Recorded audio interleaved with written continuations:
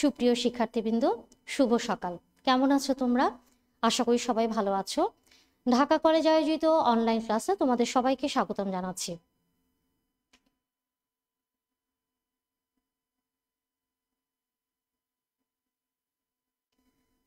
আজকে মূলত উচ্চ মাধ্যমিক দ্বিতীয় বর্ষের পরিসংখ্যান দ্বিতীয় পত্রের উপরে আমি অনলাইন ক্লাস নিব। ইতোমধ্যে কিন্তু তোমরা এই যে 130 কোডের যে সাবজেক্টটা, এটা ইতোমধ্যে তোমরা বেশ কিছু ক্লাস কিন্তু করেছো, অনলাইনে না অফলাইনে, অর্থাৎ সরাসরি।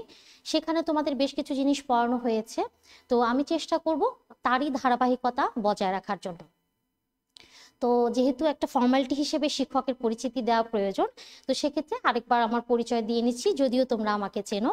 আমি তিথি দাস, প্রভাষক, পরিসংখ্যান বিভাগ, ঢাকা কলেজ, ঢাকা। তো ক্লাসটা শুরু করার আগে তোমাদের যে চ্যাপ্টারটা আমি পড়াচ্ছিলাম, সেই চ্যাপ্টারটায় সিলেবাসে কতটুকু কি আছে সেটা আমরা একটু দেখে নেওয়া আমার মনে হয় প্রয়োজন। এতে করে তোমাদের পড়াশোনা করতে বা ডিরেকশন পেতে তোমাদের সুবিধা হবে, বা আমি যা পড়াবো সেটা তোমাদের ফলো করতে একটু সুবিধা হবে। তো আমরা দেখো অনলাইন স্ক্রিনে সিলেবাসটা দেখতে পাচ্ছি। অর্থাৎ আজকে কিন্তু আমরা তৃতীয় অধ্যায় পড়বো আর কি, গাণিতিক প্রত্যাশা যার নাম। তো গাণিতিক প্রত্যাশা কিন্তু আমি যখন তোমাদের সরাসরি ক্লাস হচ্ছিল তখন কিন্তু আমি চ্যাপ্টারটা শুরু করেছিলাম, এবং সেখানে যে জিনিসগুলো পড়তে হবে সেটা এক নজরে আমরা একটু সিলেবাসটা দেখে নিচ্ছি। তো দেখো এখানে আমরা মূলত যে জিনিসগুলো পড়বো তার মধ্যে রয়েছে গাণিতিক প্রত্যাশা জিনিসটা কি, তারপরে দৈবচলকের ভেদাঙ্ক। অর্থাৎ গাণিতিক প্রত্যাশা চ্যাপ্টারে আমাদের কিন্তু ভেদাঙ্ক নিয়েও কাজ করতে হবে। শব্দটা নিশ্চয়ই তোমাদের খুব পরিচিত লাগছে। হ্যাঁ, এটা পরিচিত লাগারই কথা, কারণ কেন্দ্রীয় প্রবণতা চ্যাপ্টারে তোমরা ভেদাঙ্ক শব্দটা পড়েছিলে। কেন্দ্রীয় প্রবণতা বা বিস্তার পরিমাপে তোমরা ভেদাঙ্ক শব্দটা পেয়েছিলে। এছাড়াও সহভেদাঙ্ক, পরিখাত, এগুলোর কাজ আমরা গাণিতিক প্রত্যাশা চ্যাপ্টারে কিন্তু প্রয়োগ দেখব। ঠিক আছে। তো এরপরে আমরা যেগুলা আমাদের সিলেবাসে আছে, অর্থাৎ সেক্ষেত্রে 2 নম্বর পয়েন্টে দেখো তোমরা স্লাইডে দেওয়া আছে যে গাণিতিক প্রত্যাশা ও ভেদাঙ্কের ধর্ম ব্যাখ্যা করা। ঠিক আছে। গাণিতিক প্রত্যাশা ও ভেদাঙ্কের কিছু ধর্ম আছে, যে ধর্মগুলো ব্যবহার করে মূলত আমরা বিভিন্ন ম্যাথমেটিক্স করব, বা বিষয়গুলোর প্রয়োগ, আমরা যে জিনিসগুলো শিখবো সেই জিনিসগুলোর প্রয়োগে আমরা এই যে ধর্মগুলো আছে এগুলো আমাদের ব্যবহার করতে হবে। তো সেক্ষেত্রে গাণিতিক প্রত্যাশা ও ভেদাঙ্কের ধর্মগুলো আমরা একটু দেখে নিব। তারপরে যে জিনিসটা আছে সিলেবাসে সেটা হলো যে গাণিতিক প্রত্যাশার ক্ষেত্রে যোগসূত্র এবং গুণন সূত্র। তোমরা কিন্তু প্রবাবিলিটি চ্যাপ্টারে, অর্থাৎ সম্ভাবনা চ্যাপ্টারে যোগসূত্র গুণন সূত্র কিন্তু পড়েছিলে। তো এই চ্যাপ্টারেও তোমাদের গাণিতিক প্রত্যাশার ক্ষেত্রে যোগসূত্র গুণন সূত্র পড়তে হবে। অতঃপর তোমাদের আছে গাণিতিক প্রত্যাশা ও ভেদাঙ্ক নির্ণয় করা, এবং সেটা ফাংশনের ক্ষেত্রে। তো এগুলো সবগুলোই আমাদের সিলেবাসের অন্তর্ভুক্ত। তো এগুলো সবই আমরা একে একে পড়বো, স্টেপ বাই স্টেপ প্রতি ক্লাসে পড়ে যাব। তো আজকে আমাদের তাহলে পাঠ শিরোনাম গাণিতিক প্রত্যাশা, যা কিনা পরিসংখ্যান দ্বিতীয় পত্রের তৃতীয় অধ্যায়ে গেলে তোমরা পাবে। আচ্ছা, তো এবার আমরা দেখে নিই যে আজকে ক্লাসে মূলত আমরা কি দেখব বা কি পড়ব। তো আজকের পাঠে অন্তর্ভুক্ত বিষয়গুলোর মধ্যে রয়েছে গাণিতিক প্রত্যাশা বিষয়টি, সেটি, তারপরে দৈবচলকের ভেদাঙ্ক, তারপরে গাণিতিক প্রত্যাশা ও ভেদাঙ্কের ধর্ম, অতঃপর তার উপরে আমরা গাণিতিক সমস্যা করব। তো এখানে একটা কথা বলে নেওয়া দরকার, এখানে যেগুলো আমরা পড়বো সবগুলোই, যে আজকে ক্লাসে যেগুলো পড়বো সেগুলো কিন্তু সবগুলোই তোমার বিচ্ছিন্ন দৈবচলকের ক্ষেত্রে। কারণ গাণিতিক প্রত্যাশা যখন আমরা করব তখন এই চ্যাপ্টারে যখন আমরা বিভিন্ন অঙ্ক করব বা থিওরিগুলো যখন পড়বো, তখন কিন্তু যে দৈবচলক আমরা ব্যবহার করব সেটা কিন্তু বিচ্ছিন্ন অবিচ্ছিন্ন দু রকমেরই হতে পারে। তো আজকে ক্লাসে মূলত এই গাণিতিক প্রত্যাশাই বলো, ভেদাঙ্কই বলো, বা এগুলোর ধর্ম বলো, সেগুলো শুধুমাত্র বিচ্ছিন্ন দৈবচলকের ক্ষেত্রে আমরা পড়ব। তো এবার আমি চলে যাচ্ছি গাণিতিক প্রত্যাশায়। তো গত ক্লাসে, অর্থাৎ যেটা তোমাদের সরাসরি ক্লাস ছিল, সেই ক্লাসে কিন্তু আমরা গাণিতিক প্রত্যাশা জিনিসটা কি পড়েছিলাম। তো তবুও হচ্ছে আমি তোমাদেরকে একটু রিভিউ দিয়ে নিচ্ছি, কারণ হয়তো তোমাদের হয়তো স্মরণ নেই। তো এখন গাণিতিক প্রত্যাশাকে মূলত আমরা এক্সপেকটেশন অফ এক্স দিয়ে প্রকাশ করে থাকি, এক্সপেকটেশন অফ এক্স দিয়ে প্রকাশ করে থাকি, এবং সেটা হচ্ছে আমার যে চলক আছে সেই চলকের মানের সাথে ওই চলকের মানের সংশ্লিষ্ট যে প্রবাবিলিটি আছে, হ্যাঁ সংশ্লিষ্ট যে সম্ভাবনা আছে, যেমন এক্স এর যে কোনো একটা মান, সেই মানটা অকার করার বা হচ্ছে ঘটার যে সম্ভাবনা সেটা গুণ হয়ে চলকের বিভিন্ন মানের জন্য বিভিন্ন প্রবাবিলিটির মান আছে, অর্থাৎ বিভিন্ন সম্ভাবনা আছে, প্রত্যেকটা মানকে তাদের সংশ্লিষ্ট প্রবাবিলিটি দিয়ে অর্থাৎ সম্ভাবনা দিয়ে গুণ করে যে ফলগুলো আমরা পাবো, যে গুণফলগুলো আমরা পাবো, সেই গুণফলগুলোকেই হচ্ছে আমরা কি করব, যোগ করব। আর সেক্ষেত্রে এই যোগ করার মাধ্যমে আমরা কি পাবো, আমরা পাবো হচ্ছে গাণিতিক প্রত্যাশা। ঠিক আছে, তো আমরা এটাই পড়েছিলাম, অর্থাৎ একটি দৈব চলকের প্রত্যেকটি মানের সাথে তাদের সংশ্লিষ্ট যে সম্ভাবনা আছে তাদের গুণফলগুলোর যে গুণফলগুলো আমি পাবো, সেক্ষেত্রে সেগুলোর যোগফল হচ্ছে আমার গাণিতিক প্রত্যাশা। ইংলিশে আমরা হচ্ছে গাণিতিক প্রত্যাশাকে বলা হয় হচ্ছে ম্যাথমেটিক্যাল এক্সপেকটেশন। যেহেতু এক্সপেকটেশন, ওই এক্সপেকটেশন শব্দ থেকেই কিন্তু ওই ইটা এখানে হচ্ছে আমরা ব্যবহার করে থাকি। ঠিক আছে, তো এই গেল হচ্ছে ম্যাথমেটিক্যাল এক্সপেকটেশন। সাপোজ আমার এক্স একটা চলক আছে, এক্স চলকের আমার তিনটা মান আছে, x1, x2, x3। ঠিক আছে, আর x1 ঘটার সম্ভাবনা হচ্ছে প্রবাবিলিটি অফ x1, x2 ঘটার সম্ভাবনা হচ্ছে probability of x2, R x3 ঘটার সম্ভাবনা হচ্ছে প্রবাবিলিটি অফ x3। তো এখন দেখো এক্স চলকের এই এক্সটা হচ্ছে কি আমার চলক। ঠিক আছে, এই চলকের আমার তিনটা মান আছে এবং এই প্রত্যেকটা মানের সংশ্লিষ্ট প্রবাবিলিটি আছে। তাহলে হচ্ছে আমরা গাণিতিক প্রত্যাশার ক্ষেত্রে এটাকে আমরা কিভাবে লিখব, যে গাণিতিক প্রত্যাশা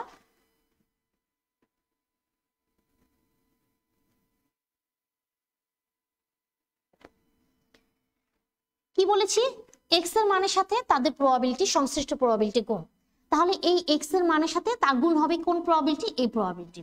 তাহলে x1 into probability of x1 এই একটা গুণফল, x2 মানের সাথে তার সংশ্লিষ্ট প্রবাবিলিটি অফ x2, x3 এই মানের সাথে তার সংশ্লিষ্ট প্রবাবিলিটি অফ x3। এখন কি আমরা তিনটা গুণফল পেলাম না, এই তিনটা গুণফলকে আমরা কি করব, যোগ করব। এই যে এর জন্য আমরা এই সামেশন চিহ্নটা ব্যবহার করে থাকি। তাহলে তোমরা বিষয়টাকে এভাবেও দিতে পারো, অনেক বইগুলোতে দেখা যায় এখানে একটা আই দিয়ে দেওয়া হয় যেন আই এর মান, এখানে তাহলে আই এর মানটা আমার কি 1 2 3, এখানে আমার আই এর মান হচ্ছে 1 2 3, বা আমরা বলতে পারি 1 থেকে 3 পর্যন্ত। তো তোমাদের বইগুলোতে কোনো কোনো জায়গায় এই আইটা ব্যবহার করাও হয়, আবার নাও করা হয়, তোমাদের করতে হবে এমন কোনো কথা নেই, না করলেও এটা চলবে। ঠিক আছে, ওকে। তো এই গেল হচ্ছে আমার ম্যাথমেটিক্যাল এক্সপেকটেশন, আশা করি তোমাদের মনে পড়েছে। তো এরপরে আমরা চলে যাব, আমরা একটু স্লাইডে দেখি। গাণিতিক প্রত্যাশা হচ্ছে বললাম, এবার হচ্ছে আমরা ভেদাঙ্ক দেখব। আচ্ছা,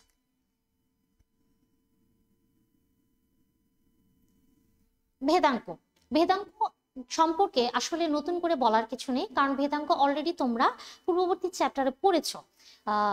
তো সেক্ষেত্রে আমরা ভেদাঙ্ককে আমরা জানি যে পূর্ববর্তী চ্যাপ্টারে যখন আমরা ভেদাঙ্ক পড়েছিলাম সেখানে আমরা দেখেছিলাম ভ্যারিয়েন্স হচ্ছে ভেদাঙ্ক, যেটা ইংলিশে বলা হয় হচ্ছে ভ্যারিয়েন্স। এই ভ্যারিয়েন্সকে আমরা বা ভেদাঙ্ককে প্রকাশ করি হচ্ছে ভি অফ এক্স দ্বারা। ঠিক আছে, তো তো সেক্ষেত্রে ভেদাঙ্কের যদি হচ্ছে আমরা চিন্তা করি, তাহলে আমরা সেক্ষেত্রে যদি তাত্ত্বিক সূত্রটা চিন্তা করি ভেদাঙ্কের, অর্থাৎ ভেদাঙ্কের যে সরাসরি আমার সূত্রটা আছে যেটা আমরা আগে পড়েছি, সেটা কি expectation of x minus expectation of x এটার স্কয়ার। ঠিক আছে, অর্থাৎ চলকের মান হতে চলকের মানের প্রত্যাশার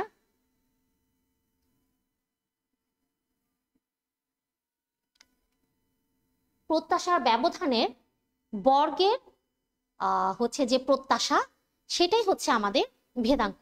এইটা হচ্ছে আমাদের তাত্ত্বিক সূত্র, ঠিক আছে। কিন্তু এই তাত্ত্বিক সূত্রটা ছাড়া আমরা এই সূত্রটা যখন আমরা হচ্ছে এই ভেদাঙ্ক বের করতে যাই, যখন আমাদের তথ্য সারি দেওয়া থাকে, সেই তথ্য সারির জন্য যখন আমরা হচ্ছে ভেদাঙ্ক বের করতে যাই গাণিতিক প্রত্যাশা ব্যবহার করে, তখন কিন্তু আমরা এই সূত্রটা ব্যবহার না করে আরেকটা সূত্র ব্যবহার করি, যেটাকে আমরা হচ্ছে একটু লিখতে পারি এভাবে। সেটা হচ্ছে যে expectation of x square minus expectation of x পুরোটার স্কোয়ার। এইটা হচ্ছে আমাদের আচ্ছা ইয়াটা মাউসটা সরে গেছে।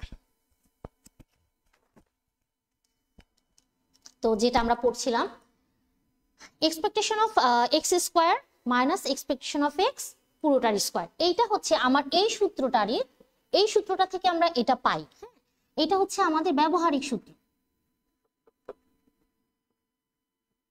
এখানে বলে রাখা ভালো, গাণিতিক প্রত্যাশা পুরো চ্যাপ্টারটাই মোটামুটি তোমার হচ্ছে ম্যাথমেটিক্যাল একটা চ্যাপ্টার, অর্থাৎ এখানে তোমার প্রয়োগ বা হচ্ছে সূত্র এগুলো সমাহার একটু বেশি, কিন্তু চ্যাপ্টারটা আসলেই অনেক ইন্টারেস্টিং।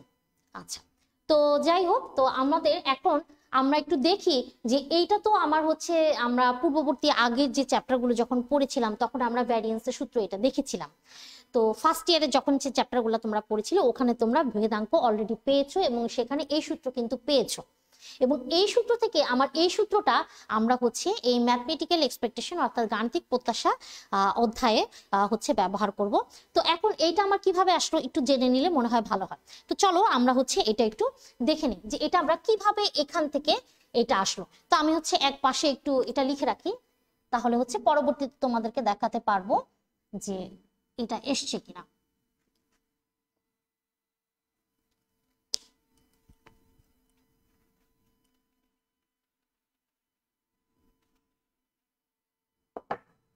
আচ্ছা, তাহলে আমরা এই সূত্রটা থেকে দেখব একটু যে এই সূত্রটা হুট করে যে আমরা লিখলাম কোত্থেকে পেলাম।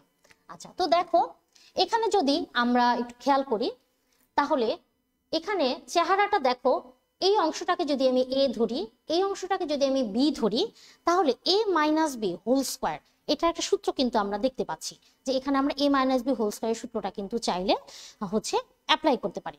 তো চলো একটু অ্যাপ্লাই করে দেখি কেমন হয়। তাহলে এ মাইনাস বি হোল স্কোয়ার যদি হয় তাহলে এ square minus twice A B plus B square, ঠিক আছে। এখন দেখো আমার এই পুরো জিনিসটার এ মাইনাস বি হোল স্কোয়ার সূত্র আমরা দিয়ে দিয়েছি, এখন এই পুরো জিনিসটার সামনে আমার আছে হচ্ছে এক্সপেকটেশন। তাহলে আমরা কি করব, এই এক্সপেকটেশনটা হচ্ছে এক্সপেকটেশনটা এই সবগুলোর সামনে আছে, তাহলে এই অংশটার যখন আমি এক্সপেকটেশন নিব আমরা কি লিখবো, এটা এক্সপেকটেশন অফ এক্স স্কোয়ার, তারপর দেখো 2x আছে এই ভ্যারিয়েবলের এক্সপেকটেশন, তাহলে 2 ইন্টু এক্সপেকটেশন অফ এক্স আর এই এক্সপেকটেশন প্লাস এই expectation of x whole square, এইটার এক্সপেকটেশন আলটিমেটলি আমার কি হচ্ছে এটাই, ঠিক আছে। এবার হলো, তো এবার আমরা কি করব দেখো, এক্সপেকটেশন অফ এক্স এখানে কয়টা আছে, দুইটা আছে, তাহলে কিন্তু আমরা লিখতে পারি কি এই জিনিসটা যেহেতু দুইটা আছে তাহলে এটা ইন্টু এটা, এটা স্কয়ার যেহেতু দুইটা আছে, ওকে। আচ্ছা, যদি দুইটা এ থাকে তাহলে এ ইন্টু এ আমরা কি করি, এ স্কয়ার লিখি। সেরকম ভাবে এক্সপেকটেশন অফ এক্স দুইটা আছে তাহলে এক্সপেকটেশন অফ এক্স এর পুরোটার স্কয়ার, আর এখানে কি আছে আমার এক্সপেকটেশন অফ এক্স পুরোটার স্কয়ার। আচ্ছা, এখন দেখো expectation of x whole square, expectation of x whole square, এখানে আছে 2 expectation of x whole square, এর মানে হচ্ছে expectation of x whole square এটা আছে কয়টা, দুইটা, আর এখানে এক্সপেকটেশন অফ এক্স এক্স পুরো স্কয়ার আছে কয়টা, একটা, তাহলে দুইটা এক্সপেকটেশন দুইটা স্কয়ার টার্ম আর এখানে একটা স্কয়ার টার্ম, এখানে বিয়োগ আছে, তাহলে আমার হচ্ছে দুইটা স্কয়ার টার্ম বিয়োগ হচ্ছে এই দুইটা থেকে আমার একটা বাদ যাবে, তাহলে আমার সেক্ষেত্রে কি হচ্ছে, আমরা যদি বিয়োগ করি এই অংশটা জাস্ট, ঠিক আছে। আচ্ছা, তাহলে আমার কি আসতেছে, এক্সপেকটেশন অফ এক্স পুরোটা স্কোয়ার। এবার তোমরা একটু দেখো তো, এই যে আমি সূত্রটা লিখে রেখেছিলাম, ঠিক আছে কিনা এবার? অর্থাৎ এই চেহারাটা থেকে আমরা কিন্তু এই চেহারাটা যেটা হচ্ছে বলেছিলাম ফার্স্টে, ওটা কিন্তু আমরা পেয়ে গেছি। তাহলে এই গেল হচ্ছে আমার ভেদাঙ্কের যে, এইটাই হচ্ছে আমরা ব্যবহারিক সূত্র। ওকে,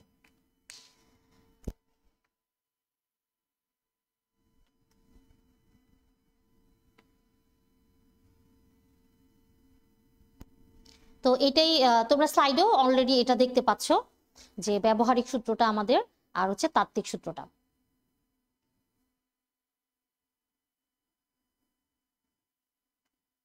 আচ্ছা, এবার আমরা ভ্যারিয়েন্সটা তো শিখে ফেললাম, বা ভ্যারিয়েন্সটা কিভাবে অপারেট করা হয় সেটা দেখে ফেললাম। হ্যাঁ, তো এটার উপর একটা অঙ্ক করি।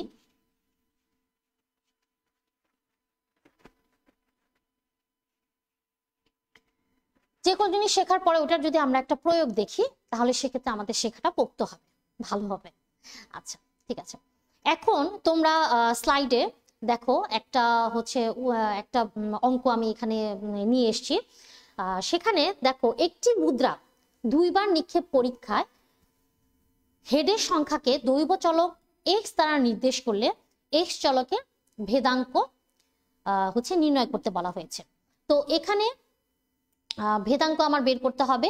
আর এক্ষেত্রে দেখো, আমার এখানে কি বলা আছে, আমার এখানে বলা আছে একটা মুদ্রা হচ্ছে আমার দুইবার নিক্ষেপ করবে। আমরা হচ্ছে যেই ক্লু পয়েন্টগুলো আমার দেওয়া আছে, সেই ক্লু পয়েন্টগুলো এক সাইডে একটু লিখে রাখি। মুদ্রা নিক্ষেপ দুইবার, ঠিক আছে। তারপরে কি বলা আছে, যে পরীক্ষায় হেডের সংখ্যাকে দৈব চলক এক্স দ্বারা নির্দেশ করা হয়েছে।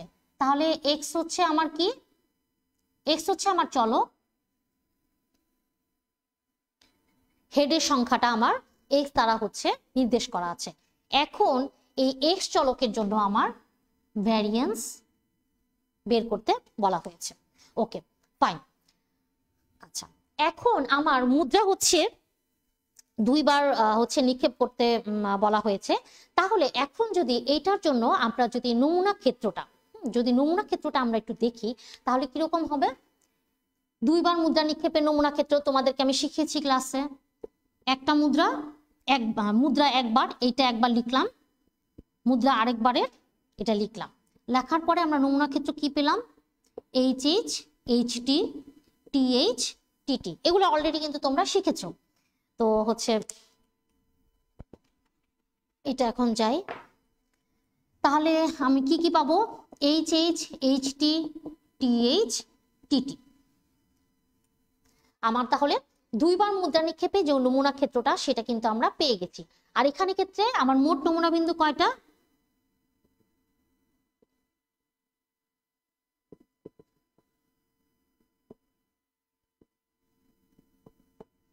নমুনা বিন্দু কয়টা, একটা, দুইটা, তিনটা, চারটা। আচ্ছা, তো এখন আমাদের যে চারটা হলো, এটা যেমন আবার হচ্ছে আমরা এভাবেও চিন্তা করতে পারি যে নমুনা বিন্দুর সংখ্যার ক্ষেত্রে আমরা 2 টু দি পাওয়ার n এই সূত্রটা ব্যবহার করে থাকি। তো সেক্ষেত্রে 2 টু দি পাওয়ার n হচ্ছে আমার কতবার নিক্ষেপ করা হয়েছে সেটা, তাহলে দুইবার নিক্ষেপ করা হয়েছে। তাহলে যদি আমি এখানে n এর মান 2 বসাই, তাহলেও কিন্তু আমার 4 আসে। তাহলে হচ্ছে তাত্ত্বিকভাবে বলো বা ব্যবহারিকভাবে বলো, সব ক্ষেত্রে আমরা দেখলাম যে নমুনা বিন্দুর সংখ্যা হচ্ছে আমার 4। আচ্ছা, এইবার আমরা কি করব, যে যেহেতু আমার কি বের করতে বলা হয়েছে, ভেদাঙ্ক বের করতে বলা হয়েছে, তো আমরা একটা সাইডে এই ভেদাঙ্কটা যেহেতু আমাকে বের করতে বলা হয়েছে, আমি একটা সাইডে আগে সূত্রটা একটু লিখে নিই।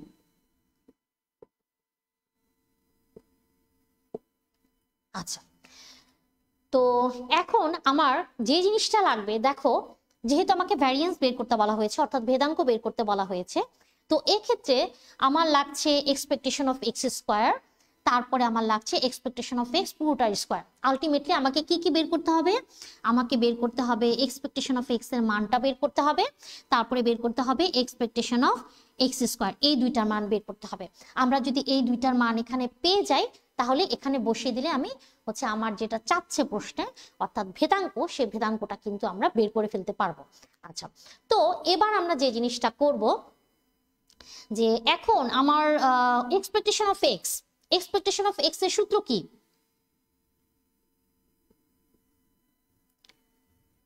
চলকের মান সাথে তার রেসপেক্টিভ প্রবাবিলিটি সবগুলো গুণ করে আবার গুণফলগুলো আমরা যোগ করব।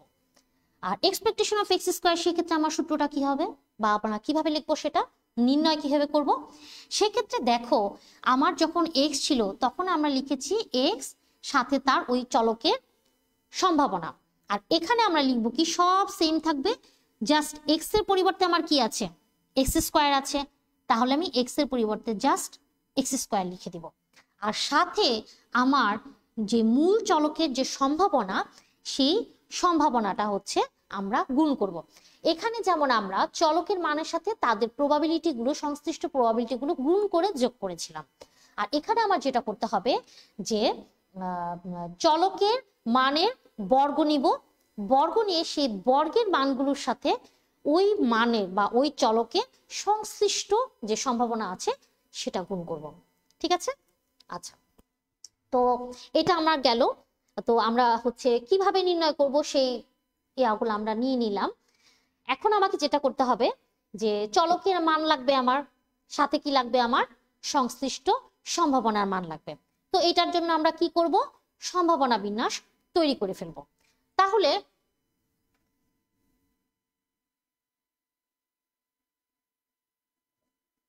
সম্ভাবনা বিন্যাসটা কেমন হবে আমরা একটু দেখে নিই।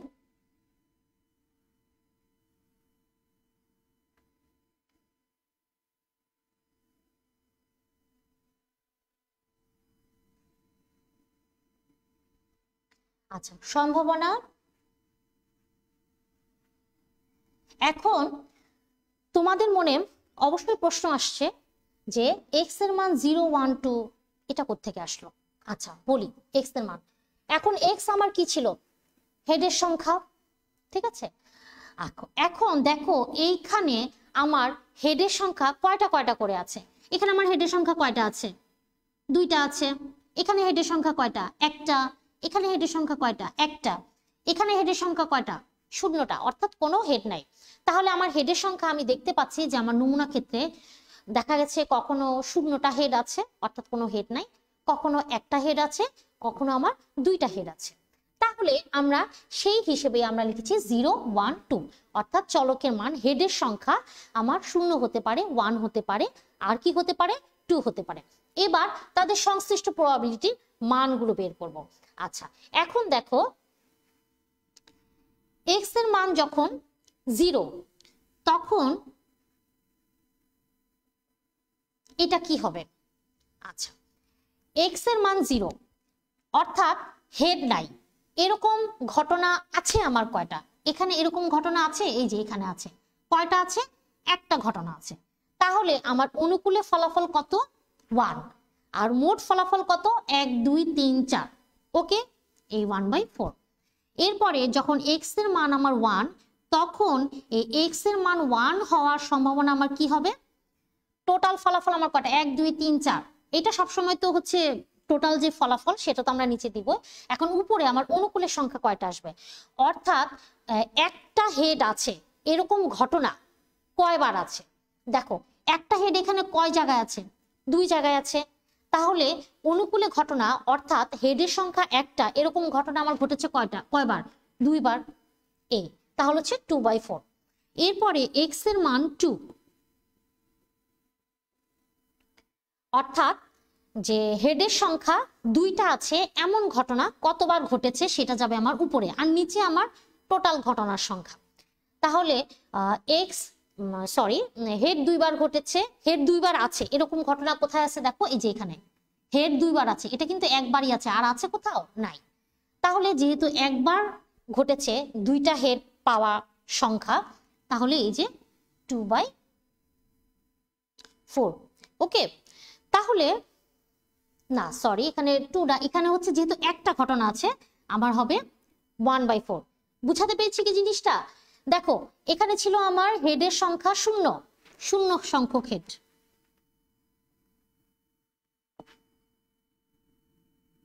একটি হেড, 2টি হেড। আচ্ছা, একটি হেড কতবার আছে, এই যে এখানে আছে এখানে আছে, তাহলে দুইবার আছে, এর জন্য এখানে 2। আর এখানে দুইটা হেড কতবার আছে? দুইটা হেড দেখো শুধু এই একবার আছে, আর কিন্তু দুইটা হেড একসাথে আর নাই। তাহলে যেহেতু একবার আছে তাই 1/4। ঠিক আছে, আচ্ছা তাহলে আমরা প্রবাবিলিটির মানগুলো হচ্ছে আমরা পেয়ে গেলাম। তাহলে x = 0 এর জন্য আমার প্রবাবিলিটি হচ্ছে 1/4, x = 1 এর জন্য প্রবাবিলিটি হচ্ছে 2/4। আমরা যদি একটু কাটাকাটি করি তাহলে আমার এখানে আসে হচ্ছে হাফ। ঠিক আছে, তাহলে হাফ, আর এটা আমার কত? 1/4। আচ্ছা, তো এই গেল হচ্ছে আমার সম্ভাবনা বিন্যাসটা কিন্তু আমরা পেয়ে গেছি।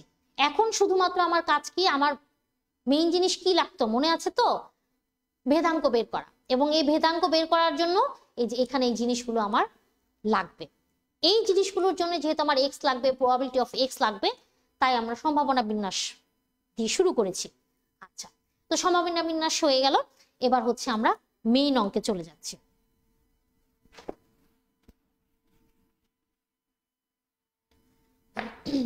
আচ্ছা, আমার সম্ভাবনা বিন্যাসটা আমি তৈরি করে ফেললাম। এখন এটা বের করতে হবে, আমার উদ্দেশ্য ছিল। এখন এটার জন্য আমার ইকুয়েশন হচ্ছে এটা। এখন এখানে আমার এইটা লাগবে আর এটা লাগবে, তাহলে প্রথমে এটা করে ফেলি। আচ্ছা আসো, তাহলে আমরা জানি আচ্ছা একটু লিখি। আমরা জানি ভ্যারিয়েন্স অফ এক্স হচ্ছে expectation of x square minus expectation of x whole square. তো হচ্ছে ফার্স্টে হচ্ছে আমরা এই জিনিসটার মান বের করব। তাহলে এই জিনিসটা মান বের করতে হলে আমার এক্সপেকটেশন অফ এক্স, এটাকে আমরা কিভাবে লিখতে পারি? X into probability of x. আচ্ছা, তো এখানে আমার যেহেতু দেওয়াই আছে এক্স এর সাথে তাদের প্রবাবিলিটি গুলো আমরা গুণ করে ফেলি। তাহলে 0 ইন্টু এই 0 ইন্টু 1/4, 1 ইন্টু হাফ, 2 ইন্টু 1/4। আর যেহেতু সাম, এই গুণফলগুলোর মাঝখানে আমার যোগ চিহ্ন। আচ্ছা, এখানে আমার অ্যান্সারটা কত আসবে? তাহলে 0 প্লাস হাফ প্লাস এটা হাফ, তাহলে আমার এক্সপেকটেশন অফ এক্স এর মান আসছে হচ্ছে 1। আচ্ছা, তাহলে হচ্ছে আমি এই অংশটা পেয়ে গেছি। ওকে, এবার আমার দরকার এই অংশটা। তো এখন আমরা হচ্ছে এই অংশটা নির্ণয় করতে চলে যাই। চলো, নিচ থেকে দেখা যাচ্ছে তো? মনে হয় দেখা যাচ্ছে না। আচ্ছা, এক্সপেকটেশন অফ এক্স স্কোয়ার। আচ্ছা, এক্সপেকটেশন অফ এক্স স্কোয়ারের ক্ষেত্রে আমরা কি দিব? জাস্ট এক্স এর জায়গায় আমি এক্স স্কোয়ার দিব। আর যেহেতু আমার মূল চলক হচ্ছে এক্স, হ্যাঁ তোমরা অনেকেই বলতে পারো যে ম্যাডাম এখানে আমি পাশে কেন পি অফ এক্স লিখবো, অর্থাৎ প্রবাবিলিটি অফ এক্স কেন লিখবো, কেন প্রবাবিলিটি অফ এক্স স্কোয়ার লিখবো না? কারণ প্রবাবিলিটি অফ এক্স স্কোয়ার লিখবো না এই কারণে, আমার মূল চলকটা হচ্ছে এক্স। আমার সম্ভাবনার মান আমি ব্যবহার করব আমার মূল চলকের। এখানে তো এটা চলকের একটা হচ্ছে ভার্সন বা একটা রূপ, যে হ্যাঁ চলকের মানটাকে আমি স্কোয়ার করে ফেলবো। এটা একটা ফাংশনাল বা হচ্ছে ম্যাথমেটিক্যাল তোমার হচ্ছে একটা কাজ, ঠিক আছে? কিন্তু প্রবাবিলিটি তো হচ্ছে আমার মূল চলকেরই বের করতে হবে। তো এর জন্য আমরা হচ্ছে যদি এখানে আরেকটা জিনিস একটু বলে রাখি, এখানে যেমন এক্স স্কোয়ার আছে, যদি এখানে আমার এক্স কিউব থাকতো কি করতাম আমরা? X cube into probability of x লিখতাম। যদি এক্স টু দি পাওয়ার 4 থাকতো, হ্যাঁ এখানে জাস্ট এক্স টু দি পাওয়ার 4 হতো, আর হচ্ছে প্রবাবিলিটি অফ এক্স হতো। ঠিক আছে, ওকে। এবার হচ্ছে এই অংশটা করে ফেলি আমরা। তাহলে এবার বসিয়ে ফেলি এক্স স্কোয়ার। তাহলে এক্স এর মান 0 আছে, 0 স্কোয়ার ইন্টু তার প্রবাবিলিটি হচ্ছে 1/4। তারপরে এক্স এর দ্বিতীয় মান হচ্ছে 1 ইন্টু সরি 1 এর স্কোয়ার, যেহেতু এক্স এর স্কোয়ার সাথে তার প্রবাবিলিটি, এটার প্রবাবিলিটি কত? হাফ। আর হচ্ছে এক্স এর মান হচ্ছে 2, সেটার স্কোয়ার, আর এই 2 এর প্রবাবিলিটি 1/4। তাহলে আর মাঝখানে আমরা প্লাস সাইন দিয়ে দিলাম। তো এখানে হচ্ছে 0 প্লাস হাফ প্লাস এখানে হচ্ছে 2 স্কোয়ার করলে আমার আসে হচ্ছে 4, 2 স্কোয়ার করলে যেহেতু 4 আসে, 4 আর 4 কাটাকাটি গিয়ে আমার আসে 1। তাহলে 1 প্লাস হাফ, দ্যাট মিনস 1.5। ওকে, আচ্ছা তাহলে আমার বের করা দরকার ছিল ভ্যারিয়েন্স অফ এক্স। সেখানে আমি এক্সপেকটেশন অফ এক্স এটার মান পেয়ে গেছি 1, এটার মান পেয়েছি 1, যেটাকে আমরা স্কোয়ার করব। এক্সপেকটেশন অফ এক্স স্কোয়ার এটার মান পেয়েছি 1.5। এখন হচ্ছে শুধুমাত্র আমার মানগুলো বসানোর পালা। ঠিক আছে, এবার হচ্ছে আমরা মানগুলো বসিয়ে দিই। এটা মুছে দিলাম আমি।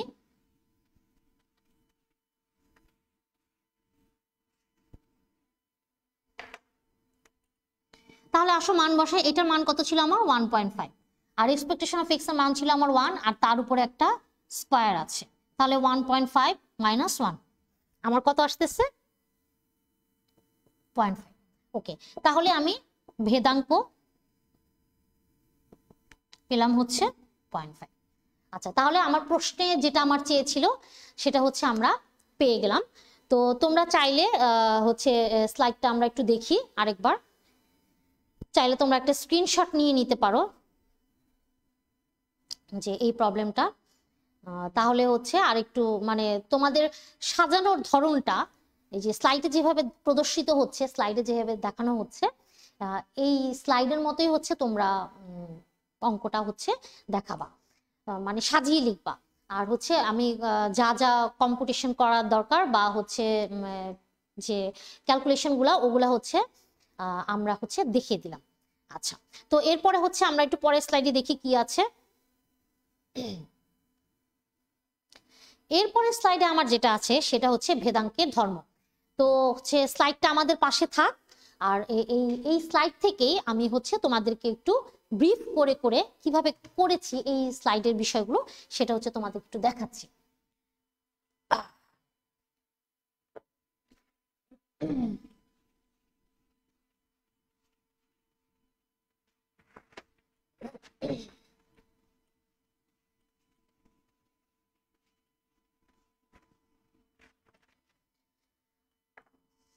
আচ্ছা আচ্ছা আচ্ছা, স্লাইডটা আমরা একটু পরে দেখি। তাহলে আমরা হচ্ছে আগে ভেদাঙ্কের, আমার টপিকটা কি? টপিকটা হচ্ছে ভেদাঙ্কের ধর্ম।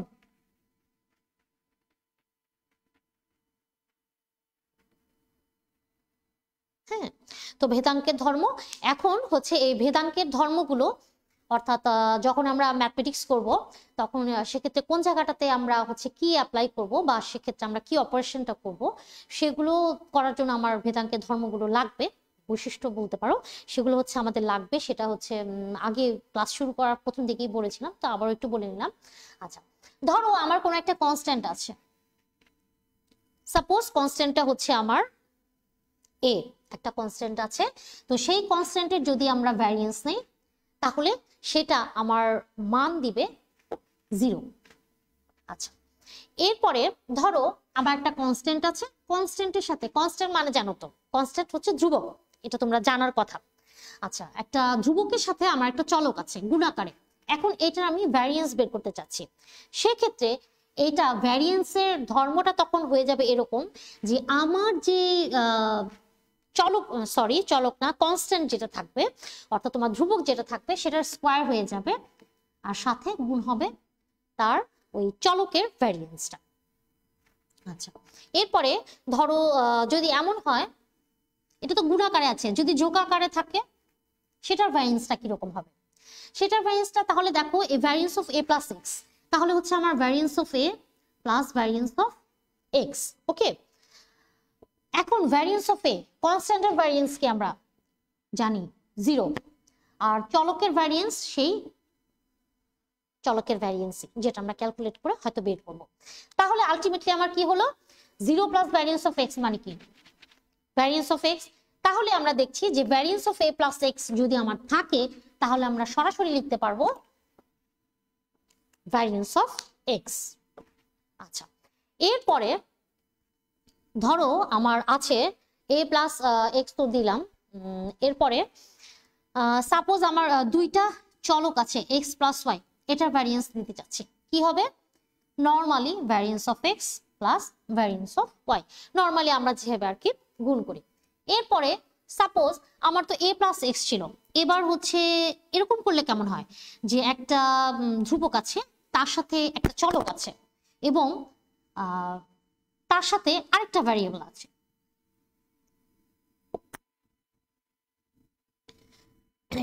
তাহলে সেক্ষেত্রে আমার চেহারাটা কেমন হবে? আচ্ছা, এখানে আমরা চলক না দিয়ে একটা আরেকটা ধ্রুবক দিয়ে দিই, দেখি কি হয়। ঠিক আছে, তাহলে দেখো এইটা যখন আমরা গুণ করব আমার কি আসবে, variance of x plus variance of B. Variance of x কে যখন আমরা করব, ভ্যারিয়েন্স অফ এক্স আমরা কি দেখেছি, এ স্কয়ার ভ্যারিয়েন্স অফ এক্স, অর্থাৎ যে কনস্ট্যান্টটা থাকবে সেটা স্কয়ার হয়ে যাবে, আর হচ্ছে যে চলকটা থাকবে সেটার ভ্যারিয়েন্সটা আমরা ব্যবহার করব। আর কনস্ট্যান্টের ভ্যারিয়েন্স আমার সবসময় শূন্য হয়। এই যে এখানে দেখেছি এটাও একটা কনস্ট্যান্ট ছিল, এখানে বি এটাও একটা কনস্ট্যান্ট। তাহলে আমার আলটিমেটলি কি আসছে, এ স্কয়ার ভ্যারিয়েন্স অফ এক্স। এখন ultimately variance of x plus B যদি আমরা করি তাহলে কিন্তু আমার এত ক্যালকুলেশন করার প্রয়োজন পড়ে না, আমরা সরাসরি লিখে ফেলতে পারবো এ স্কয়ার ভ্যারিয়েন্স অফ এক্স। আচ্ছা, এরপরে আমরা যাই variance of A x plus B Y, একটা কনস্ট্যান্ট সাথে একটা চলক, আবার আরেকটা কনস্ট্যান্ট সাথে একটা চলক, দুইটা গুণ আকারে আছে, এই দুইটা গুণফলের যোগফলের আকারে যখন আমার ফর্মটা থাকবে সেক্ষেত্রে আমার ভ্যারিয়েন্সের চেহারাটা কেমন হবে, সেক্ষেত্রে কিভাবে সে তার ধর্মটা প্রকাশ করবে। দেখো সেক্ষেত্রে এটা যদি আমরা একটু ভাঙি তাহলে কি আসে, variance of x plus variance of B Y. Variance of x কে যদি আমরা করি ভাঙি তাহলে এ square variance of x, B square variance of Y. আচ্ছা, তাহলে আমরা সরাসরি লিখতে পাচ্ছি, তখন আমার 2-3 লাইন লেখার কোনো প্রয়োজন পড়ে না। আমরা এখান থেকে দেখব ভ্যারিয়েন্স অফ এক্স, তাহলে এ আছে, তাহলে কনস্ট্যান্ট আছে, তাহলে কনস্ট্যান্টের স্কয়ার ভ্যারিয়েন্স অফ এক্স, মাঝখানে প্লাস আছে, তারপরে আছে বি ওয়াই কনস্ট্যান্ট এবং ভ্যারিয়েবল, তাহলে কনস্ট্যান্টটা হয়ে যাবে স্কয়ার, আর যে ভ্যারিয়েবলটা আছে অর্থাৎ চলকটা আছে সেটা হচ্ছে ভ্যারিয়েন্স। ওকে, এই গেল হচ্ছে আমার ভেদাঙ্কের ধর্ম। মোটামুটি এই ধর্মগুলো অনুসরণ করি আমরা যখন বিভিন্ন অঙ্ক করব তখন সেক্ষেত্রে ভেদাঙ্কের কোনো একটা মানের বা কোনো একটা কনস্ট্যান্টের বা কোনো একটা ভ্যারিয়েবলের মানের সাথে যদি আমার একটা কনস্ট্যান্ট থাকে সেক্ষেত্রে সেই জিনিসগুলো আমরা এইভাবে হচ্ছে তার প্রয়োগগুলা করব। যে আমার হয়তো ম্যাথমেটিক্সে হয়তো যে প্রবলেমটা দেওয়া আছে সেটা হয়তো আমার দেখা আছে যে সাপোজ এখানে আমার দেওয়া আছে এই কনস্ট্যান্টের মান সাপোজ দেওয়া আছে 6, তাহলে যখন আমরা 6 এর ভ্যারিয়েন্স আমাকে বের করতে হবে তখন আমরা এটা সরাসরি লিখে ফেলবো 0। আবার ধরো আমার দেওয়া আছে 6x, এটার ভ্যারিয়েন্স আমি বের করব, তাহলে আমাকে কি দেখেছি আমরা যে যেই কনস্ট্যান্টটা থাকবে সেটার স্কয়ার হয়ে যায় ভ্যারিয়েন্স অফ x, তাহলে আমার এখানে 36 ভ্যারিয়েন্স অফ x হচ্ছে। আচ্ছা, আবার ধরো আমার দেওয়া আছে ভ্যারিয়েন্স অফ 6 প্লাস x, তাহলে আমার ভ্যারিয়েন্স অফ 6 এটা কি হবে 0, আর ভ্যারিয়েন্স অফ x কি হবে ভ্যারিয়েন্স অফ x, তাহলে আমার সরাসরি আসছে ভ্যারিয়েন্স অফ x। এরপরে আসি variance of x plus y, এটা আসলে যেহেতু চলক এটা হচ্ছে কনস্ট্যান্ট দিয়ে আর কিছু বলার নেই। এরপরে দেখো ধরো আমার আছে variance of 6x plus 8, 6x plus 8 এটার আমার ভ্যারিয়েন্স বের করতে বলা হলো। সেক্ষেত্রে 6x এর যখন আমি ভ্যারিয়েন্স দেব 6টা কনস্ট্যান্ট এটার স্কয়ার হয়ে যাবে আর সাথে এই xটা ভ্যারিয়েন্স অফ x। আবার ভ্যারিয়েন্স যখন 8 এর ভ্যারিয়েন্স আমরা নিব হচ্ছে ভ্যারিয়েন্স অফ 8, অর্থাৎ 8 এর ভ্যারিয়েন্স যখন আমরা করব কনস্ট্যান্টের যেহেতু ভ্যারিয়েন্স তাহলে কি হবে 0, তাহলে আলটিমেটলি আমার কিন্তু আর কিছু লেখার প্রয়োজন পড়ছে না। তো 6 স্কয়ার ভ্যারিয়েন্স অফ x, সেক্ষেত্রে 6x প্লাস 8 এর ভ্যারিয়েন্সের কিন্তু আমরা সরাসরি লিখতে পাচ্ছি 36 ভ্যারিয়েন্স অফ x। ওকে, এরপরে এটার যদি একটু দেখাই তাহলে দেখো variance of 6x plus 8y যদি থাকে, 6x প্লাস 8y যদি আমি ভ্যারিয়েন্স করতে চাই সেক্ষেত্রে ভ্যারিয়েন্স অফ 6x যখন আমরা করব তখন আসছে 6 square variance of x, variance of 8y যখন আমরা করব 8 square variance of y, that means 36 variance of x, 64 variance of y। আচ্ছা, তো এইগুলো ছিল হচ্ছে আমার ভ্যারিয়েন্সের ধর্ম, এগুলো হচ্ছে আমার প্রয়োগ হিসেবে আমরা ব্যবহার করব। তো এবার হচ্ছে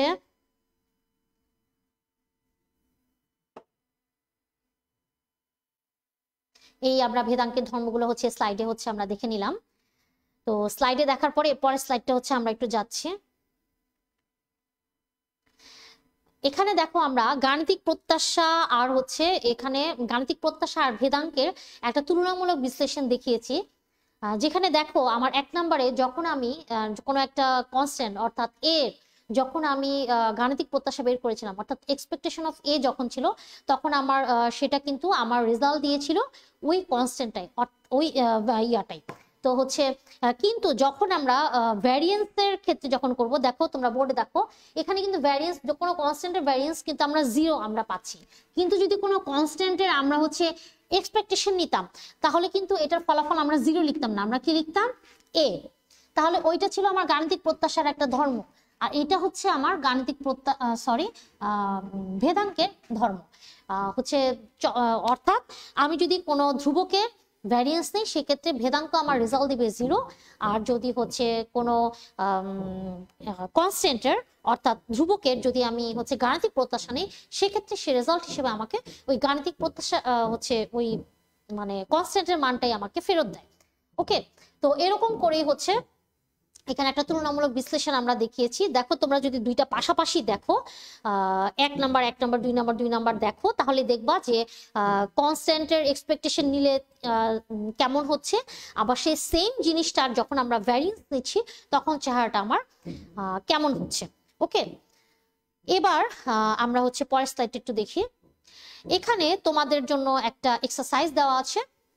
এখানে আমরা হচ্ছে একটা দেখতে পাচ্ছি যে একটা বিচ্ছিন্ন দৈবচলক এক্স এর সম্ভাবনা ফাংশনটা আমার দেওয়া আছে। তো এই সম্ভাবনা ফাংশনের জন্য তোমরা ভেদাঙ্ক বের করবে, পাশাপাশি এখানে প্রশ্নে ওইটা নাই, ভেদাঙ্কের পাশাপাশি তোমরা গাণিতিক প্রত্যাশাটাও বের করবে। গাণিতিক প্রত্যাশাটাও বের করবে। এখানে এই অঙ্কটা আর আমি আগে যে অঙ্কটা তোমাদের ক্লাসে করালাম এই দুটোর মধ্যে পার্থক্য কি? পার্থক্য এইটুকুই যে আমি যে অঙ্কটা ক্লাসে করিয়েছি একটু আগে সেই অঙ্কটার মধ্যে আমার একটা স্টেটমেন্ট দেওয়া ছিল। স্টেটমেন্ট আকারে হচ্ছে আমার তোমার উদ্দীপকটা দেওয়া ছিল। ওই স্টেটমেন্ট থেকে আমরা হচ্ছে এই যে সম্ভাবনা বিন্যাসটা বা সম্ভাবনা ফাংশন, সম্ভাবনা বিন্যাস বা সম্ভাবনা ফাংশন ওইটা হচ্ছে আমরা তৈরি করে নিয়েছিলাম। কিন্তু এখানে তোমাদের হচ্ছে এখানে যে প্রবলেমটা দেওয়া আছে এখানে তোমার সম্ভাবনা ফাংশনটা দেওয়াই আছে, অর্থাৎ এক্স এর মানগুলো এবং সেই মানগুলো রেসপেক্টিভ সম্ভাবনার মান আমার এখানে দেওয়াই আছে। তোমরা জাস্ট কি করবে ওই দৈবচলক এক্স এর জন্য হচ্ছে ভেদাঙ্ক নির্ণয় করবে। তাহলে আমার হচ্ছে আমি একটু হিন্টস দিয়ে দিচ্ছি তোমরা সলিউশনটা কিভাবে করবে। এখানে শুধুমাত্র ভেদাঙ্ক বের করতে বলা হয়েছে, তোমরা গাণিতিক প্রত্যাশাটাও পাশাপাশি করে ফেলবে, তাহলে তোমাদের শেখা হয়ে যাবে।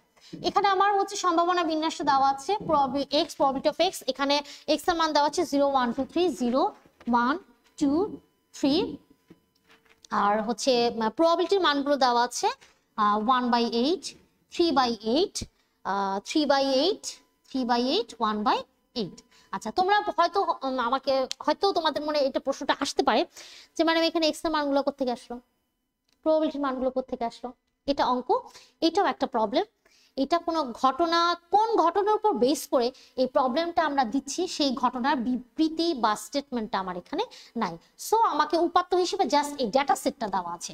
যেহেতু এই ডেটা সেটটা দেওয়া আছে এই ডেটা সেটের উপরে আমরা কাজ করব, এবং তার আগে আমরা দেখে নিব যে এই যে আমার সম্ভাবনার যে মানগুলো আছে এগুলো সব যোগ করলে 1 হয় কিনা। এগুলো যোগ করে দেখো, এগুলো সবগুলো যোগ করলে যোগফল 1 আসে, অর্থাৎ 1/8 প্লাস 3/8 প্লাস 3/8 প্লাস 1/8 যখন আমরা করব এই সবগুলো যোগ করলে কিন্তু আমার যোগফলটা 1 আসবে। ওকে, তাহলে আমরা বলতে পারছি যে এটা আসলে একটা ভ্যালিড সম্ভাবনা ফাংশন। ওকে, তো সম্ভাবনা ফাংশনটা আমার দেওয়া আছে। এখন হচ্ছে এই এক্স এর জন্য আমরা কি বের করব, এক্স এর জন্য হচ্ছে আমি গাণিতিক প্রত্যাশা বের করব। যদিও প্রশ্নে নাই, তোমরা এটাও পাশাপাশি করে ফেলবে। প্রশ্নে দেওয়া আছে কি ভেদাঙ্ক, এটা বের করতে বলা আছে। তো আমরা কি করব, যেহেতু আমাকে এটা বের করতে বলা হয়েছে এটার জন্য আমরা ডেফিনিশন অনুযায়ী জানি ভ্যারিয়েন্স অফ এক্স হচ্ছে expectation of x square minus expectation of x পুরোটার স্কয়ার। তো এখান থেকে তোমরা হচ্ছে এক্সপেকটেশন অফ এক্স স্কয়ার বের করবে। এটা কি ছিল, x square probability of x. এখান থেকে মান নিয়ে এখানে বসিয়ে দিবে, এটা রেজাল্ট চলে আসবে। আর এরপর আমার কি লাগবে, expectation of x. Expectation of x কি, এক্স প্রবাবিলিটি অফ এক্স। এই যে এক্স এর মানগুলো আছে সাথে তার রেসপেক্টিভ প্রবাবিলিটি আছে, গুণ করে যোগ করে মান বের করবে। দেখো এইটাই কিন্তু আমার হচ্ছে আবার গাণিতিক প্রত্যাশা। ওকে, তাহলে এইভাবে করে হচ্ছে এখান থেকে যে মান বের হবে, এখান থেকে যে মান বের হবে এখানে বসাবে, বসালে আমার এই ভেদাঙ্কটা আমরা পেয়ে যাব। ঠিক আছে, তো এটা তোমরা বাসায় প্র্যাকটিস করবে। আজকে এই পর্যন্তই। তো আগামী ক্লাসে তোমাদের সাথে আবারও দেখা হবে আশা করছি। সে পর্যন্ত সবাই ভালো থেকো, সুস্থ থেকো। ধন্যবাদ সবাইকে।